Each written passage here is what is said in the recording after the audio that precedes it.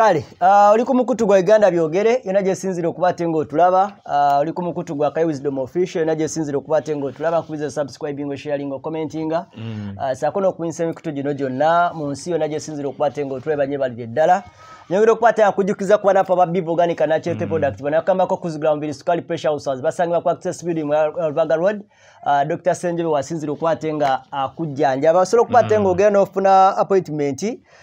nasolo okwatenga akutandikira okujjanja mu ngeri emobendala kujukiza ko kusheka America ko nakatono nnyo naddala 1 abalusazi pressure embuto aine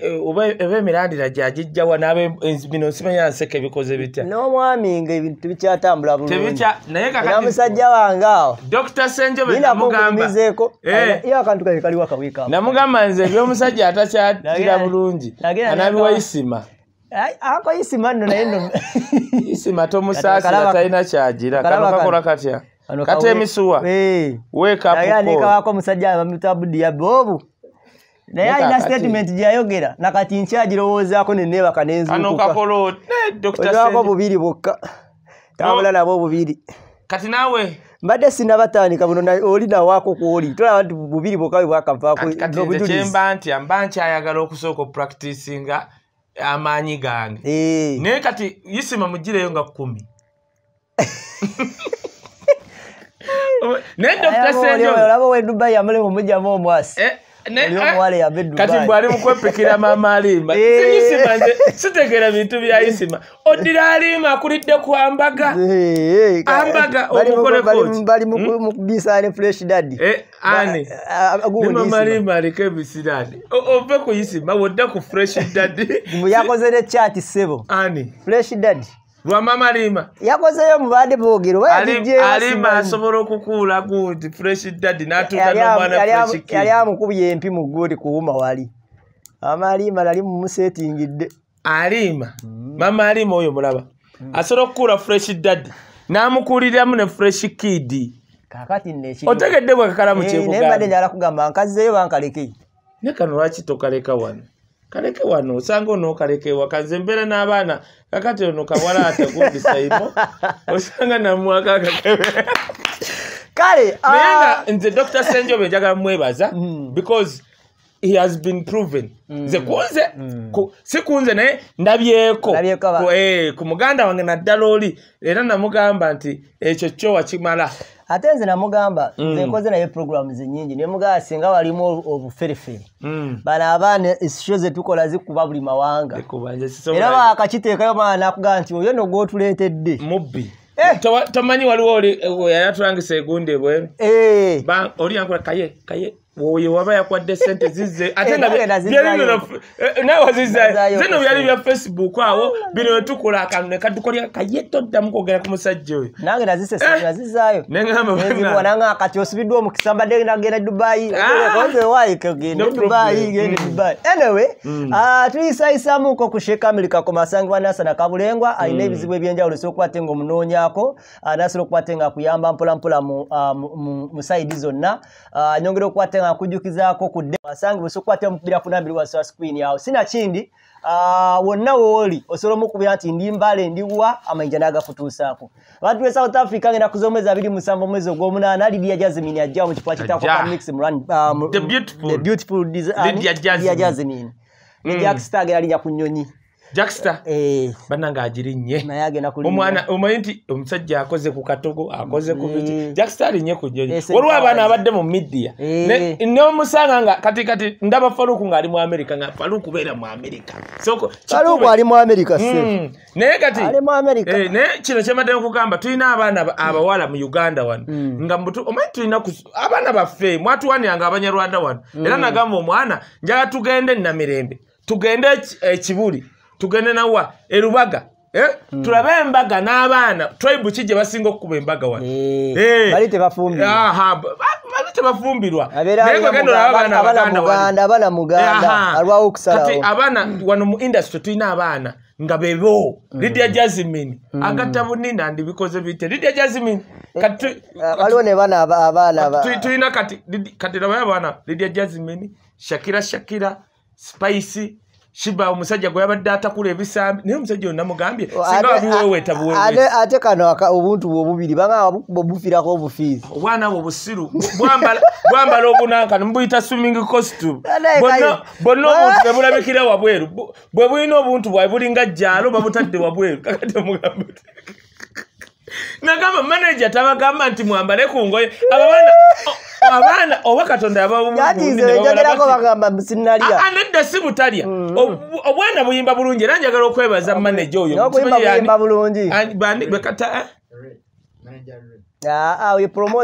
namba muyimbi sooka oleke ebyo sezagala kumanya abayimbi kando kataleya mwambadde obuntu bonna obuntu bwammwe katonda bwe yabawa kubanga kati abaana ebintu bye balina tebulinga bunyonyi abaana balina ganyonyi jalo yonna yonna eri awo bagitadde mu swimming costume lwaki sibagambako kubanga abaana abo njagala kwebaza manager abateekamu ssente bamanager baba batono kati nze ngenda nendaba Jeff nenda manager Roger era mbatuuka ne mbaga mwana big up bw'olaba manager bakubana bamanager abo bakamiliyoni bwe batuma sigala bano bamanager nga bavaawo kati bakamiliyoni takyabalina batuma sigala miliyoni alina manager ki oyo kwata tuma sigala tolaba nti naawe akubuze kati nabadde kuono bajjo onko bajjo nga muga bajjo va ku palaso twagala mupika ngo okumujjewa kamiliyoni aga laba nno kwa kakalamu kankubuli abaana ba Uganda tubawe ku ssente njagala okulala Lydia Jasmine ngaaguze ekizinga munakirekera lwakana lukunda bokka amaleyo wamalaawo akomewo agule ekisozi alina agule faamu ya Kaguta hakadi amajani gaisima gagano gano toyogeranga kuyisima naye feria wobanga ozze wano ngo oli ku wisdom productive wisdom nagamba yisima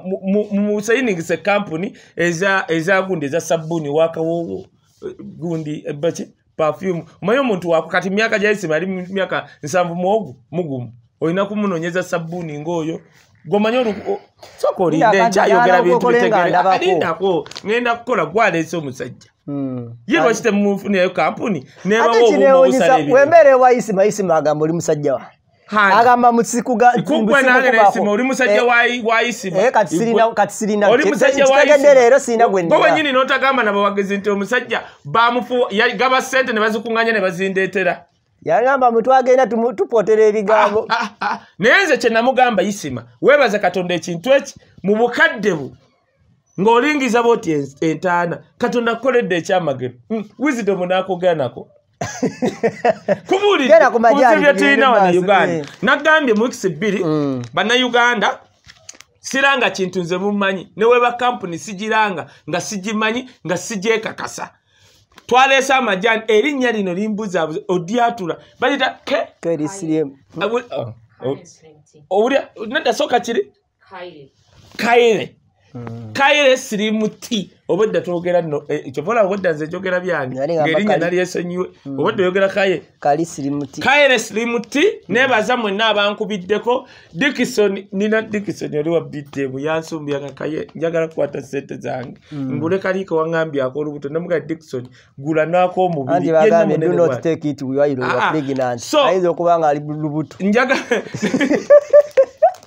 njagala okubagamba Kaye Slim Tea omukyalo n'abeera mu America ne company yazze wano eri registered bulungi it is fully organic obuntu buno buli 30 nga wobulaba ffe tukuwagala nga tonnaba bunyo era nagambye Dickson sooka ogula olukobo bagendako ku kyalaani bakupime olubuto olwo bwe bati otandika obbunyo mu nnaku 7 oba 3 nga buweddewo ddemu opima olubuto oba olubuto oba omubiri gwo oba genda ku miizaani weepime kitegereka bulungi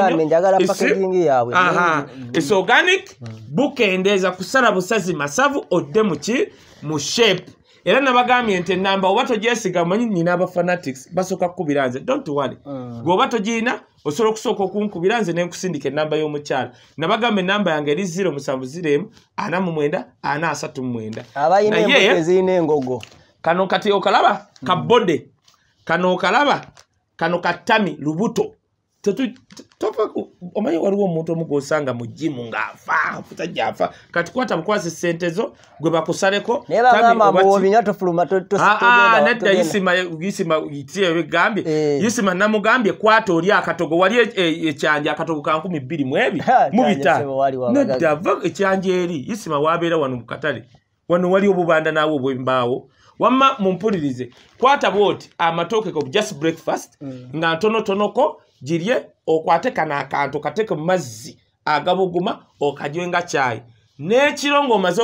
okulya sapa kakwate kateke mu mazzi okanye wallahi bilahi talahi garanti ya wuzi chai otabika mu sukali toteka mu sukali na mazzi koko nyini kuoganika lero acho teka mu sukali godira buddizi teka mu naye kakati toteka mu chai twera biddo gamba eri program ye kana akantu kaluwa kwate ekikopo kino tampeko yaffe kota yakyo kakota bwekati wamma mpakano wamma obaberete kano kenyini okalaba mami jangu yogereko ku luzungu olutonotono tukute tugende olaba kakalamu akkirizo soko jeko wano producer tusanyusa okulaba nonno obadde tolina kubeera wano naye tofaayo kakalamu ono muganda wange akulesa nayagala packaging yako first of all ate we nasoko jikolako na isima nawulya bagamba nti twagala ku namba ya soko olinde namba yawe yogera damu bulungi packaging yako nungi wenakolako ne isima bali bagamba nti namba gye bali beetaaga kusinga ekikulu isima agenda n'asoma speed enamba y'abana abantu ogenda kwogera katono nnyo godde wali enamba yaabwe eri 0 7 6 garanti ya wisdom waliwo oliyo yangambye mu America ne mugabo mukyala mu America soko buze ku kakalamu n'abatulaba just Sansenya abatulaba leero ku program yaffe ne Wisdom Kaye amanya gange bampitana kandi Juliet nga fa abantu abakola ku slim tea esala berry fat wano okawuka nga oyagala okukendeeza oba the whole body oyagala kukendeeza weight yo amajani gano ofuna results within 7 days 7 to 10 days naye galeetamuko okufuluma mu nnaku 2 oba 3 then n'otereera amajani gano kampani yayo ebagita Kaye Organic LLC ng'eva mu America tutunda amajani n'okuzzaamu abantu confidence. That's why amajani twagalise mu Uganda abantu basobole okugakozesa gano gennyini ga body namalaga tuyina wano ga tummy obwenga gakusala only tummy ejjako berry eyo kayoka tekatugenda na musama oba uli agakulaga ku mubiri ng'olina okwetereeza product tukuleetedde wano tweyanziza nnyo soko bagambe nti obeera mu America omanye abantu abamu maama wotandika mbeera kazo Angola basobola okulowooza nti osaaga Nakandi Juliet again is my name. I come from Los Angeles, California. Yensiba wadde banzaala kuno katonala product eno ng'ekolera abakyala nendowooza kanga abanyeko ne bannayuganda bannange ne the whole world. We ship everywhere in the world. When offices? No, currently we don't have office. We sell online and we have a website www.kayelislimtea.com. Boba we tag a product in Boba purchasing outside of Uganda. But here we have distributors who make sure the tea arises you on the same day. Kagamba onine waba Abu Dhabi London nibikoze bitya go shipping and yes, we ship for them the product. Tata twagala musibuladde wali alinde live ye olina kyombuuza kyonna tujja kweyongera nze nagambye wenkomawo atenta wane jimu nkole center atenta wane bwe bagezesezaako nedda fati yogenda kujja tugenda kuleeta fati yangambye era ogenda mulaba wana ali eyo ali ne baby yangambye ekisooka yangambye ojja mukulya ice cream ekyokubiri akakwata akalaga abantu bulungi nnyo nenche njagala okwebaza first of all bannayuganda bangi abakola ebintu kati nga kino nze wadde onyumiza storage tusobola kunyumya wano n'ogamba kino ekintu kisobola okuyamba bannayuganda ng'ayagala kendeeza ye lubuto kyayagala kyonna lwokka oba kino bino emigogo gy'embuto gino giviiramu ddala emigogo consistent akolako leero enkyana linagenda ku mbizi nga okanywa nomalako ennaku ezo otuuka weight gy'oyagala you stop kano paka ekagwamu buno bulimu bumeka muno omutupakinga obujani obwattami tupakinga obujani 25 oba whole body packing obujani 28 test yabo buli buto tebukawa wadde kati kimugano okubunywa bannayuganda bagayavu waliwo oli gwe namugamba pepu bagambye mumire ku ssaawa 4 uyankwena Kaye neerabidde ekiro ali mu ssaawa 8 ne muga gwe sirimu akuti twabagambye nga yakamirako n'emirundi 3 naye nankubira ekiro nali ndowooza oba afunye accident nanga neerabidde kati nkole ntya mmira amakerenda 2 ne mugamba saba Katonda wo naye otherwise kati ogenze ku ddagala. Mai watuka mu life nga kubalira sawa ezo sigazaayo omusajja yenna kati ngoli atamira ko ku pepa ate kakati oyo mwana naye kakati nawe usoro mugamba ko ku experience yo yaze yange baje yalienteka ko baba baje yali anzisi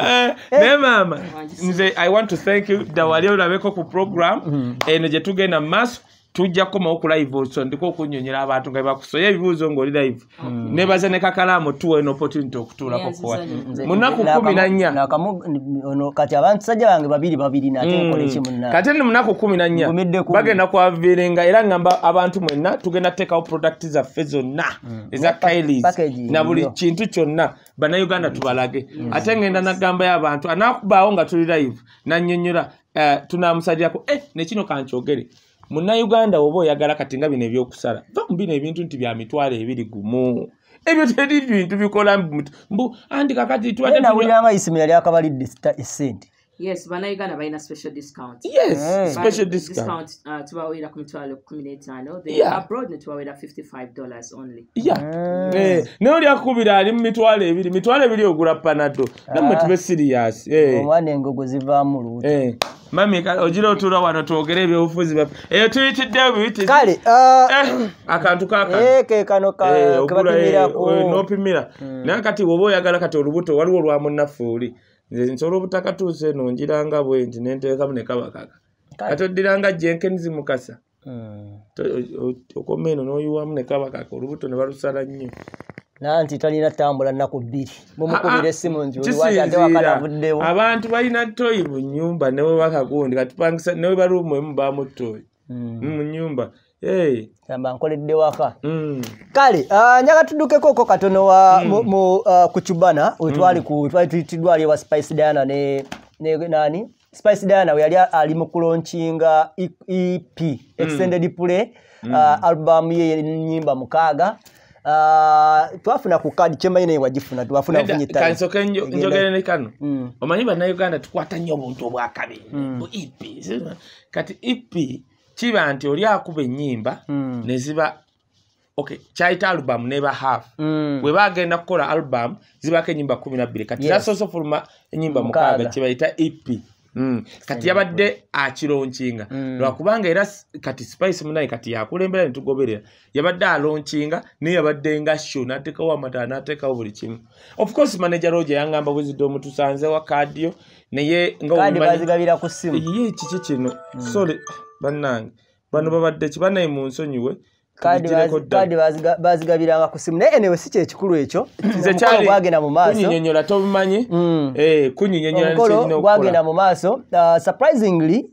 rather Spice Diana yagezaako kubatenga gatta abayimbi bonna be nalabako abakyala and moso gwe nasinga okulabira ddala eyasinga okunchallenging ennyo ye Shiba waliwo akavuyovuyo n'akatalotalo akali katandise okuliyetingibwawo moso bino byabadde ogambako mu bamutiginya ki ebisambi Spice namulabako ng'avaayo ng'agamba nti naye mwennyini nnyini aguliddwako okwo oba abantu bamutuukiriddeko okwo nga bajja ku ye nga bamugamba nti baagala okumugula ku show naye nga balina extra things ze baagala n'agamba nkomyawo kati statement yayogera yalinga alaga nti ne Shiba yandibadde mugezi okumanya nti zino sente zibampadde wayinza obaawo extra activity egera mu maaso nasinagira nakisala mangu now Shiba byamutuukako era n'abantu abavayo ne bakomentinga ne bakola analysis about asaga yagezaako kubatenga alabya ddala kimubatolinga obwongo bwe twali naye twali side z'emmende eyo press conference n'atugamba ng'agamba muganda oli mukwano gwe Mariam n'amugamba Mariam olina entalo zondabamu ze ndeegattamu ebbanga lyonna lyommaze nange nti nedda so Shiba n'ayitibwa ku lunaku olwo lwa EP n'atuuka ne batandika okwogera ne balaga nti bakomyewo batandise okukwata bakwatagana Now olwo lunaku luggwa enkeera Gravity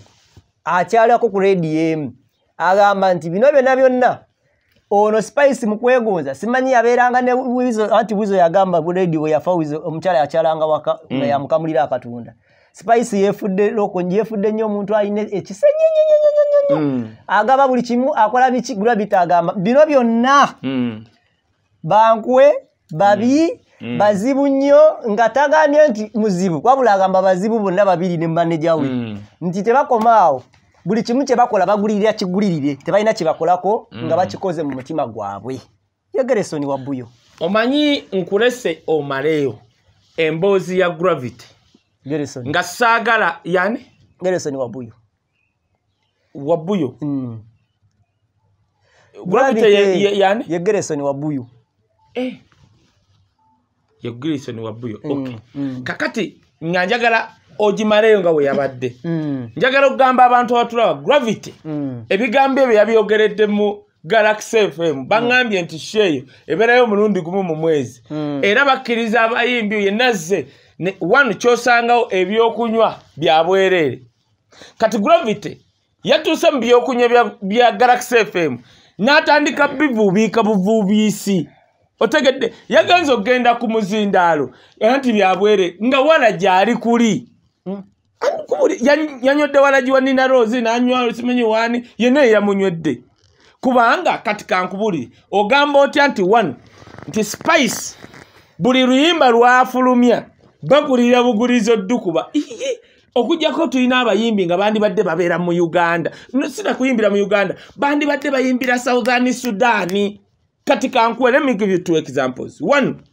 mu America waliyo omusajja bamutaliro wine bamukubako mu Vogue magazine emirundi egi ebiri kubeerako ba Oprah Winfrey baani America abagobera entertainment ne bayomba nga bagamba ono muvubuka yani gwe mutusibyeko kubanga entertainment goes along with the money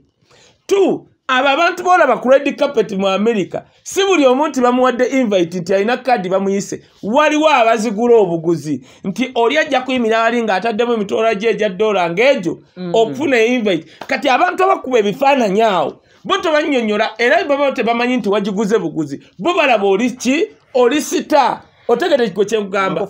kankuwa example endala Gravity ategeere Jezi yaleta abantu bangi naye kangereze abantu babiri Jezi yaleta liya nenso mutegeera Jezi Kanye West yaliwo naye Jezi yakwata Kanye West na producing obugoma bwe bogatta Kanye West Jezi gwe ya pushinga ne Rihanna gwe baleeta ababiri Kanye West ne Rihanna basinga Jezi obugagga nenga Jezi yabaleeta ali so comfortable otegere kye mugamba katosura kera no gamba oba ngambe ntya nti kagama Jezi tasora kera kumacha nakwatibwa ensaalwa Rihanna nagamba Rihanna nakuleta kakati ne Kanye West musingo obugagga no mami sikakate niyo ntute buyingira no bukawuka otegere kye nkugamba now wekidda mu Uganda omuyimbi yenaka gwe kankubulire si buli muyimbi asingayo okuyimba mbu ayina voko mbu yayina sente yamanyiddwa kankuwa example omanyi tuwagala nnyo ngezesa abana abayimbi I bring these examples just say what I want to say waliwo omuyimbi yali mu luyimba yasooka kuyimbira mu autotune ya luyimba lwa Tupac lwayita ti California ngayima California gaye eriyo ngayina ebiviri bitya ngayimbira mu autotune saba wayimbira ddala no naawe Labo okonye mbukonyi nesebo. Ate katebereza nga sikyakola liri anti kati yisima yali nga mukongozi musabo. Katoza muleta kakato bagambe bino nankani bino byokujereka simanye bikoze bityade mfudde sita olwo yali agoberere nyimba nze we nakubira fe twakubira nga social media si ya amaanyi kyobola ebanjerega nenkwata oluyimba lwange nga na Kamala senior fonga nguzayo motoka ne yajinguza wali eyo Benz 2i nendukwata nenduza ku social media nenugenda viral. Kati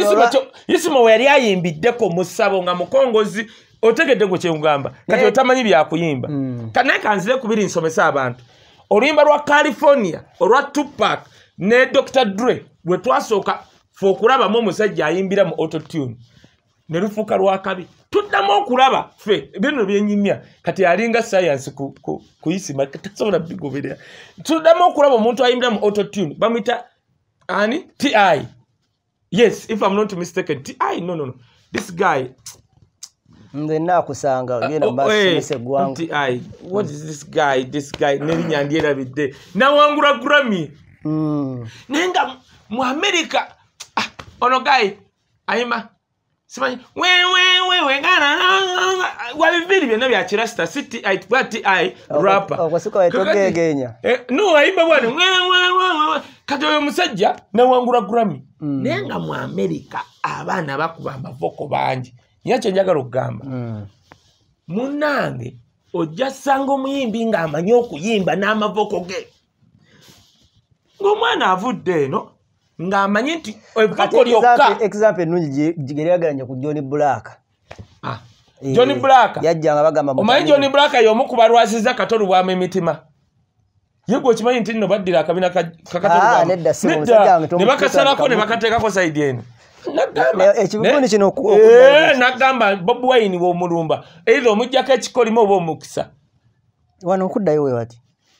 okuddayo bakwata akabina ka Katolubwama kibula Katolubwama takyatula n'aterera gugenda omulabe gw'omuntu yakula atula ku butebe naye atula bwati kadde eno sorry nadde sikimanyi badde ndudde omulaba bakasalako okujjuza wano Bob Wine yamujjako kikolimo kasa weewunza wadalabeko Museveni ng'avuma ku Bob Wine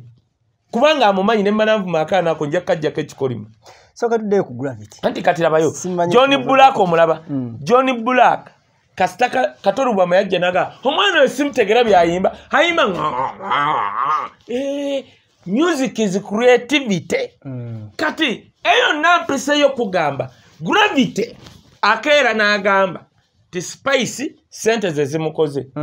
tuli mu showbiz business neba neiba bamwegomba kati kankubule Gravity yera bikyegambye batukoze byeyo show ya Galaxy waberawe byokunya byabwere ate bagambye bakuwa sweet wine kati badira waraji ne bamuwa kati Gravity yagenze okujja mu Galaxy nga tannaba kulya n'ateekako waraji ne bamuwa akazinda wabadde oyagala ayogere biki bw'ogamba nti Roger alina omutima omubi kankubulire mu Uganda okujjako ng'oli tomanyi bya entertainment wano nyinayo omusajja gwe mmanyi asobola okujja bwati n'abuuzaako Wisdom wano mwe n'atababuuza ne mukwatibwa ensonyi why muzeeyi tukyajjudde okay n'akwatibwe takwatibwa nsonyi yabuuzaako kwamanyi yekka otegere kye nkugamba Johnny njagala kubuulire a good manager newe kiba kyetaagisa kukwata sente o sente ezo ziteeke muyimbi wo akimaking kikole kyenkugambye ekyaliro wine tiriro wine yafuna omuntu mama ono wawano wa bulijjo wama wetuulire mama komawo ono muleka mukiga weri mu nsoze tatumalako mirembe jamu tulojo tula wansi mwali muyina gye mutuula mu Buganda yo tula wansi gwe dda wano naawe ono mukiga muleke batuze na bubi kale ezo kubaawula dokita ne kale kakati gwe kwata wanaitse eri mukulaba nga nsomesa kakati ne bannanga bakiga bafuuka kizibu kati ono nazaafuuse nga bbesewa kwegala bintu byonna bikyankalanye nete mufaayo this is a good mukiga kakati mbadde nkugamba ebintu byonna wooba manager kikola omuyimbi waakole ki ayitewo kyekira kyaliro wine gwengaye mu America okukuba kuvogo magazine otayenda okuba nga olina successful ki story kakati kyenkugambye wekiba sente nga ze zikuyisawo do it bw'ogamba nti manager Roger mbw'akwata sente okuyisawo Spice fe bayimbira wiyoke omutima omubi ati naye kakati Gravity njagala obale emyaka Gravity gyayimbidde nga sisi togimanyi gwe ogambye yani amanya Gravity okimanyi nti ali mu myaka 28 kyenkugambye Gravity yayimbanga nga tannafuuka sita si myaka 28 mu kuyimba alina emyaka 2 yes yazalibwa 1993 kati naye bannange kati mwana sho esola n'okukoma wano gwe oyo omusajja eyo gye yava yali muno mu kawempe mwana wa wano bwayizi anti wuliriza labayo Kakalaamu kati Gravity waba n'emyaka 28 gwe olina 12 musajja gye emyaka gyejo Kakalaamu abazungu baddira ne baleeta akuuma nga kakebera kyava kubaddugavu nga ba Gravity kakebera magumba tebatawaana Gravity twali eri nga tusamba omupiira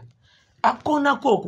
okuguru kulinganga mutayimbwa gongambe ya miaka kati chogamba nze nsinga gravity emyaka emekaawo awugambye emeka alimu 28 nze mukuru wa gravity kisoboka muvubuka muto oyo omwana bambi muto KAKALAAMU muto wallahi abana abo abayinga abo balaba waliwo abamu nga bo bato nina roza waddi nina roza naye kyekimwera nina roza muto one omwala atasoma ne bamupakusa paka Dubai n'akoma nina roza mwana muto Shiba muwala muto Shiba ye wasatu mugumu kati Shiba asinga gravity omusinga njagala tukwata akuuma kali ngenda gende wa engineer Magogo ampa akuuma akakebera magumba muliriza sigambye akuuma bakaleeta bakateeka ku gundi buno okumanya wolabira omuntu ndi mukulu dira buno babita bukongovu gravity anti gwe tusamba nko naye mupiira ye yambulenga buno babita bukongovu obukongovu nga bulinga round about ya kabaka wali ngumunzibu amwensiza mu gali yo nedda anti obukulu nabayo omwana w'emyaka gwe namanya w'emyaka 28 wallahi ye gravity ne King Saabyo ne myaka jeje no King Saabyo muto belt myaka jeje King Saabyo nati muliriza chenku we kati nze natandika okulaba gravity nga recording ekasubi mu buto ngani mu bulwa ngani mu senior ne bannange sokolete bwino oyo soko mulete mwaka nyangu kuwa gravity nga recordinga mu studio ngeri kasubi era nzo Gaye anzijukiza yangamba tojjukira Gaye yalina obugundi obuviri obwalinga nankandi sijja nakyogera kwawe nkyogera nenga yoyo ye gravity senior one kati kyogamba nakula ne muyisa nze kubanga nze buli mwana buli mwana kati nalaba moshi era musinano nga ngenze ku bagita deviate Gideon ye yantwala mu wagana ne mu deviate sin anti naliswa mostero yiri elite kati yo mwana tiyagenda bankutte teyagenda anti uliriza anti yali muavo bagaye deviate bagenda no balinga gravity kunyonyole biriwo ku deviate ekyatutwala kulaba film mu Cineplex yali awo mu cinema hall Gideon muganda nge yantwala nenga balinda abagagga balabe movie ne bagulira weri manyi ne mwingira mu deviate era nga mote musasula kega nga babagala mubeera omufuwe ku sente ni gwe gwaso okukulaba moshi ne nakula ne musingo obukulu ne gwasi kyayogera kati oyagande tona abayimbi benalaba yero gatugamba namatovu Irene mwana muto je myaka jjo jiwaga wasoba naye sikusoma namatovu abalabikira bukulu lwa nsonga ali ku musajja wano amuwe emirembe Geoffrey Otatu omugagga atakuwa emirembe yabeera akukuza bukuza gwe kakuli abawala abato mmwe bwe mutamanyi Sophie na onioli na onayimba ne Eddie yawe Kalona wala muto naye kati kusoko omulabe wayimbulukuse kuba n'abasajja baba mirembe ali namatovu ayimbulukuse kuba na musajja amuwa mirembe kakati osolo kati okimanyi nti osolo kuli ali namatovu noloza ye mukulu wa Sabwana Tolo nati kati kyenkugamba kiri naye otegedde kyenkugamba solo kiti naye kati ekino kyoleta saha ku gravity ba myaka jejimu ekyo kyojja kutujja kiddamu tukiteeseeko tuleeta ekirala gundi yabye TV anti Gashumba yatugamu yakoze research mbo omusajja nga yabba TV ku UC kati nyache ngendo kugamba Gashumba first of all community y'Abanyarwanda abatutwala bamwegana nagamba Gashumba bava sesembizinga ne batukire Burundi ne bayingira Buganda bajjajjabe tasobola kwogera Lunyarwanda is not a Rwandi kugambye batukira Burundi bwe batukire Burundi ne bajje Uganda that is one Gashumba siye Gashumba amanya ge siye Gashumba Gashumba aliyewa bwewe alongodde we buli muntu akimenye bate mukimanyi that is abanya Gashumba ateka katwaguddewo muze buli wetujjo soka kusoma profile yo Kaye Wisdom yabeerako ku council ya university campus affairs nze ntwalako ku baana mu Dubai ku beach because bitya Kaye Wisdom abadde elective ate kakati tuli ku bya national gundi sijjukira nze kwa bwino ogenda ku website yange Kaye Wisdom abadde ko elective position za mirundi ebiri okimanyi nze okufuuka board director wa Uganda Performing Rights Society na Singa Julius Kyazowa Swangs Avenue nga abayimbi be bannonze 1 2 3 Kaye Wisdom yabeerako president wa federation etwala abayimbi ba gospel Kaye Wisdom ku masomero gye yasomera wano yabeerako chairman wa choir ali namatovu ye mujulizi wange chairman sikubeera bubi chairman naye somero lyange nga ndi chairman lyafuukako best entertainers of 98-99 twasinga sente bali ku ddembe 98-99 nga kitegeeza buli wabeera omukolo nga ndi nno musini ezo wabeera omukolo gwa government tuyina okubeerawo ate nga batusasula awo Museveni we yandabira n'ankwasa babu ontegera gwe kye nkugamba kati wengerageranya obutonotono bwe mbaddemu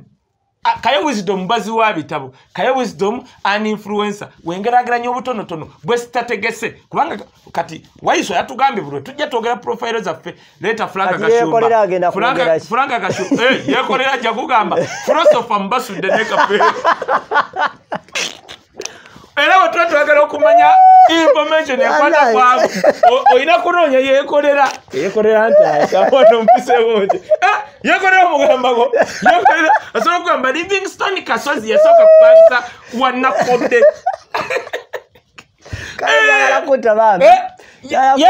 mama yekoleko waliwo omuntu kati yekolera muteeka mbiti byo biti muteeka mbya owana mbya mawulire wano encyclopedia kati yekolera encyclopedia y'abayimbi abo mama yekolera asobola okunyonyera Mathias Walukaga nga ne Mathias Walukaga ekyo mbadde nkyerabidde osegera profile ya yekolera ogigeza ku ya Franka kati kankule Franka Kashumba talina ne report ya pitu tajirina